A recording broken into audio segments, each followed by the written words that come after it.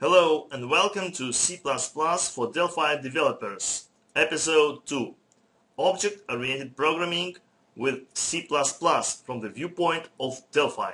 In the previous episode, we've got that both Delphi and C++ code can be logically or physically separated into two parts. And now we can understand the structure of the project in C++ Builder.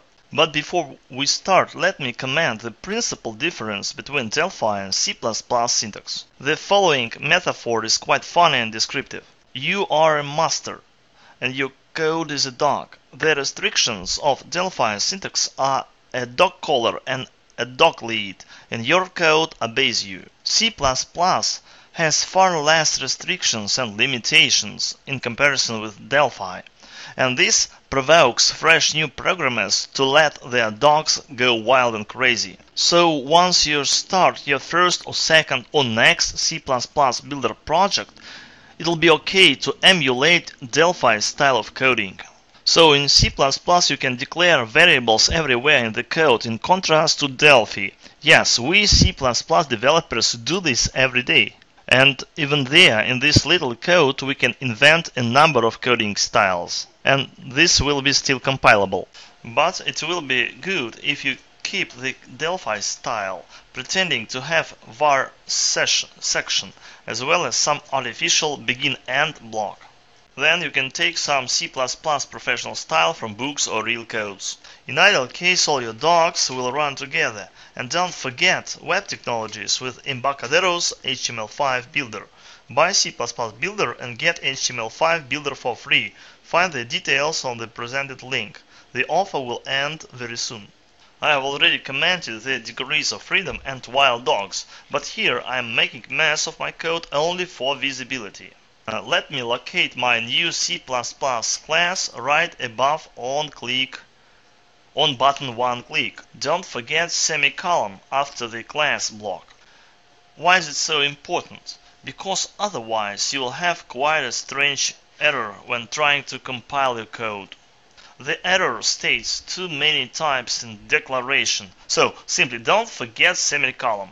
Single, double or triple semicolon causes no harm at all, but please find explanation by yourself. My task is a jump start. Now we have some simple class, and let's discuss how objects in C++ are created. Here is a declaration of a variable type tMyClass. In Delphi we can also declare a class tMyClass, and then we can declare a variable of type tMyClass in red. It will create a variable ref, which can or will have a reference to the object. A ref variable is real, but the object is still imaginary. We need first create it. In C++, the situation is different. You declare a variable of type or class tMyClass, and then we have not only reference, but already created object.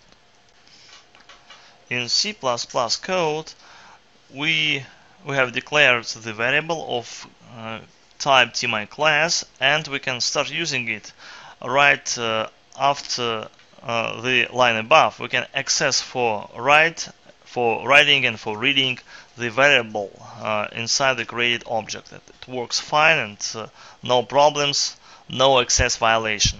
The object will be automatically created and destroyed.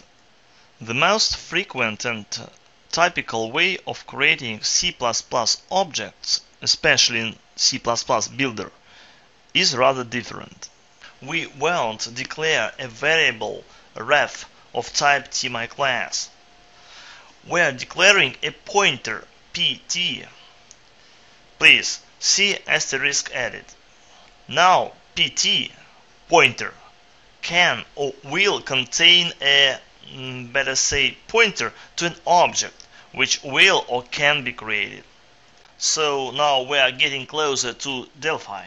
If you compare with the previous slide, Delphi reference, you'll see that Delphi's reference is just the same as C++ pointer. Please don't forget to add asterisks when you are trying to emulate the Delphi style of dynamic creation objects. Once we declared a pointer, it's time to somehow create a C++ object. We'll discuss new later. At the moment, just see a new variation of Delphi's creation with create method. This time it's called differently new. It's a keyword in C++. And now we can access the variable in the object using arrow symbol. These arrows are typical for C++ Builder, not point as in Delphi. Once we created and used the object, we must also free or delete it. The line looks like that. In contrast to the previous way of creating objects, the code structure looks quite understandable for Delphi developers. Let's complete and summarize this episode. We have button 1 and event handler. Now we understand what's this. This is arrow. To the right is a property or method of an object. And to the left is a pointer to this object. Let's find what edit1 means. Edit1 is a pointer. You can find it. It's a pointer, and don't miss asterisk. And finally, edit1 is a pointer to the object of class tEdit. Now we are quite comfortable with this code. In the next episode, we'll consider constructors and destructors, because C++ and Delphi, they set different rules for them. And then we'll start understanding everything in Unit 1H and Unit 1 CPP. Thank you for your attention.